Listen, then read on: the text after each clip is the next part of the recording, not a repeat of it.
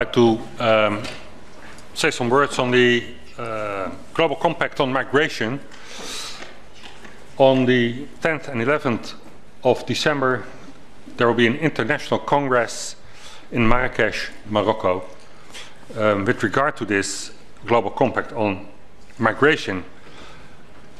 And the participating countries are set to sign this agreement. Rule out holding a second vote in Parliament on your deal? I'm focused on the vote that is taking place on December the 11th. I'm focused on the vote that is taking place on December the 11th. 10th and 11th of December, there will be an international congress in Marrakesh, Morocco.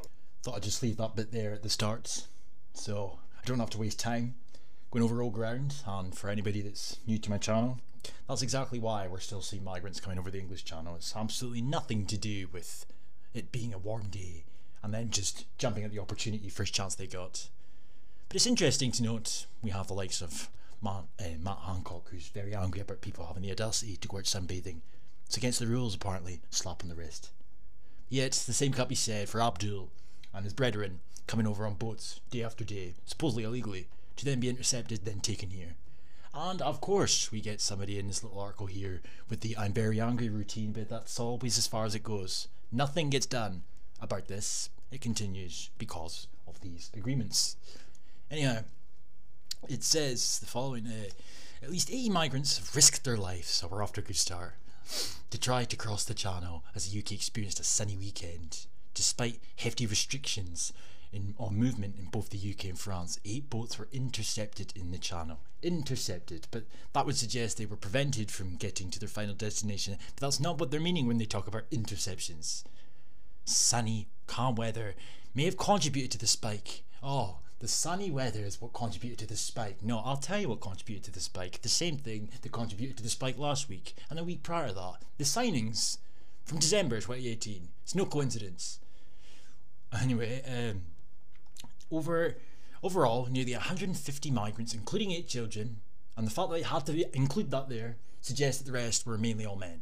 And of course they were. All men. Probably. You would have mentioned women if there was women there.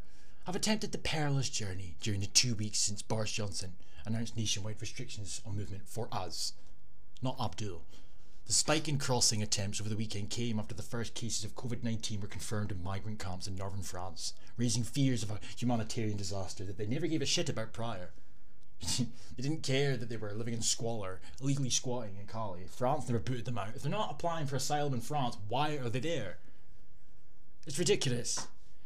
Anyway, it says every illegal entrant must be immediately returned to France, but they're not illegally entering, are they? They're being intercepted and taken here. If they are not returned, they must immediately be quarantined to protect public health.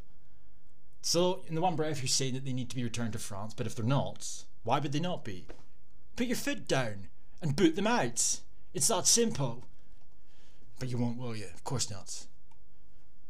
Natalie L. Pickey, whatever, Dover and Dio, Tory MP, Natalie L. Pickey said the crossings were entirely unacceptable. I'm very angry that you've done this. How dare you? In the latest crossings over the weekend, the border force intercepted 5 boats, meaning they met them halfway and took them here. 4 on Saturday and 1 on Sunday. About 2:20 AM, the border force intercepted an inflatable boat carrying 15 men, of course. At 5:40, a group of 12 men with 3 women were found on board another boat.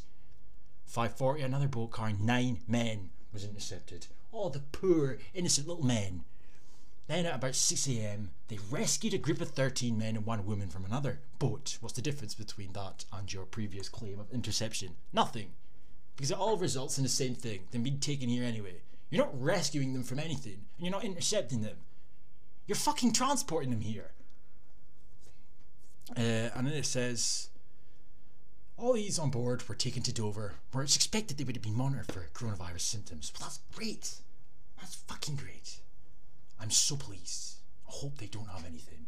God forbid. My thoughts and prayers are with you, Abdul.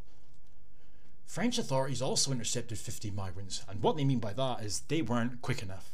They got spotted before they managed to cross the halfway point.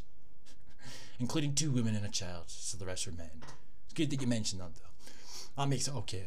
Speaking on Saturday after the first batch of crossings, the I'm very angry routine from Miss Elpig, I presume. With COVID-19 known to be infecting the French camps, it's concerning that 53 more were able to motor over from France this morning. Where did they get the boats? Where did they get the boats? And what are you doing about it? You're taking your anger to Twitter. I'm very angry that they've done this and they've been taken here. Well, you could put a stop to it. The government could, but they don't.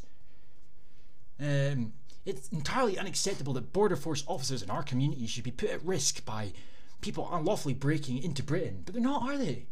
They don't even manage to reach the shore half the time. But it doesn't matter anyway, because they get taken here. You could quite easily put the well-being of the British people first by sending them back. Every illegal entrant must be immediately returned to France. If not, they must immediately be quarantined. Fuck, man. Illegal entrants must not be brought into Dover at this time. We cannot put our country's vital supply line at risk. But they've been taken here anyway. Fucking border force. Border force, man.